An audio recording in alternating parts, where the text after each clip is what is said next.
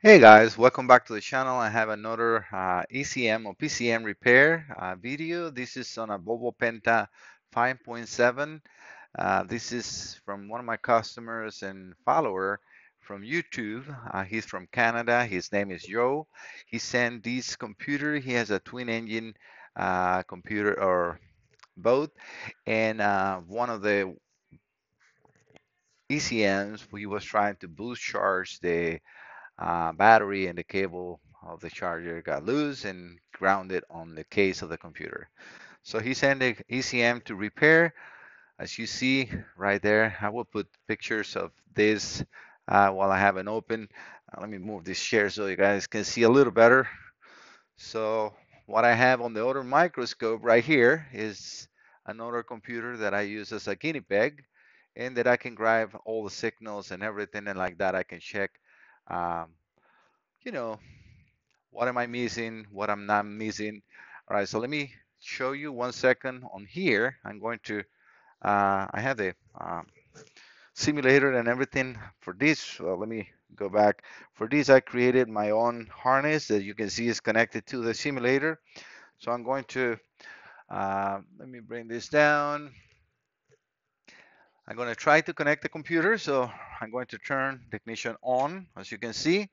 And first thing, 0 amperage. Make sure that everything is connected. Yes, everything is connected.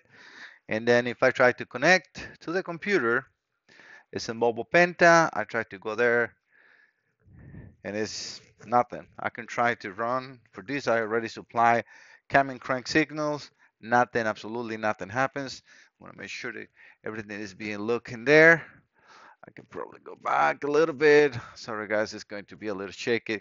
I'm on the tripod, so this is why it's so nice and smooth the movement in here. But yeah, so there is nothing on this computer.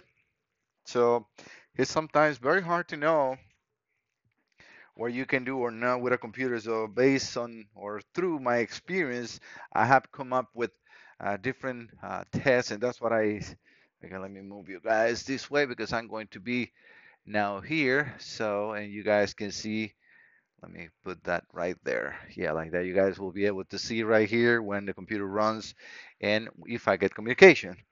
All right, so based on talking to him and what he experienced or what happened to this, I said, okay, let me check rounds to the ground and the board, and definitely is no communication. On the back of this CCM is a very big ground pad. So the problem that happens is when uh, that cable from the charger went and touched any place in here, it tried to now charge the battery through the case of the computer, and those grounds are not meant to carry that much amperage. And so that's exactly what happens. All right, so is this computer any good or not? I mean, looking at the computer, it looks pristine. There's no water. Even the balls that hold it down are so clean. All right, so I'm going to turn these off, and I'm going to go just to one of the ground pads on the board, and now I'm going to turn the ignition back on. Boom. I don't know if you guys can see here, but we got fuel pump, we got the horn, that's fine, but we got amperage. Oh, that is not good. All right, one more, once again, I lost the ground in there for a second. All right, I'm going to try to communicate with the computer once again, and now I got communication. I got, I'm losing the connection in here, trying to, all right, hopefully it communicates again because I lost the ground again trying to do this and talking at the same time.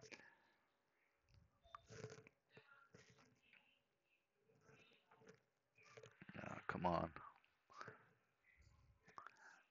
Let me just do it again.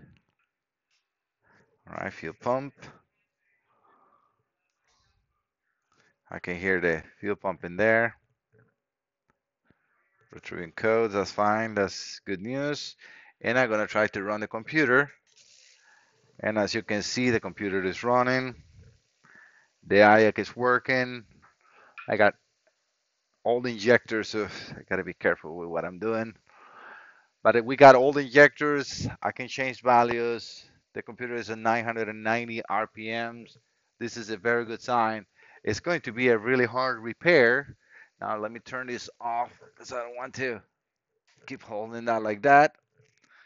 And this is just a test. All right, so the computer is solvable because for those that have these kind of ECMs, this is very hard or impossible to get your computer back, or you cannot buy it from Volvo. So the only way is send it to me and repair. Very few people can say that they know as much as I know or have parts because I got everything pretty much on stock for these computers. So I have, like I said, take my time and do homework.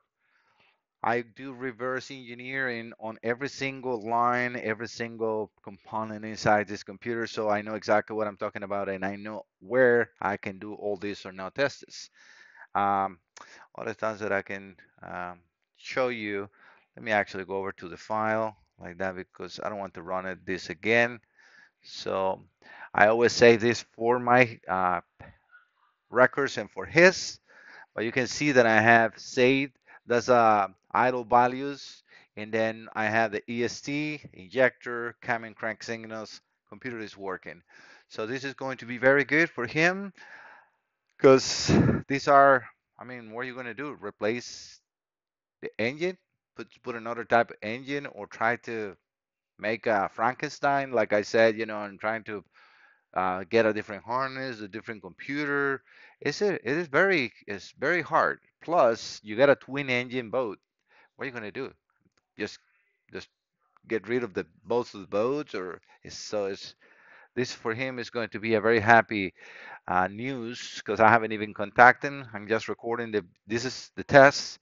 I'm going to reach out to him, tell him how much the repairs are because I'm going to have to completely remove the board from the casing to repair this, but it's possible. I know now that at least I got a good foundation. The computer will run, the computer is fixable, and then just correct whatever is under this connector and on the board itself. All right, so this is again video for Joe in Canada. And for the rest of my subscribers, yes, as you guys can see, we have very good knowledge in computers and yeah, electronic board repairs. So just contact me through Mike at MikeSalazarDiagnostics.com. I will put the video, sorry, the email and my website probably here on the video on the bottom, so you guys can reach out if you need any repairs. As usual, thank you so much for visiting. Um, See you next time. Bye bye.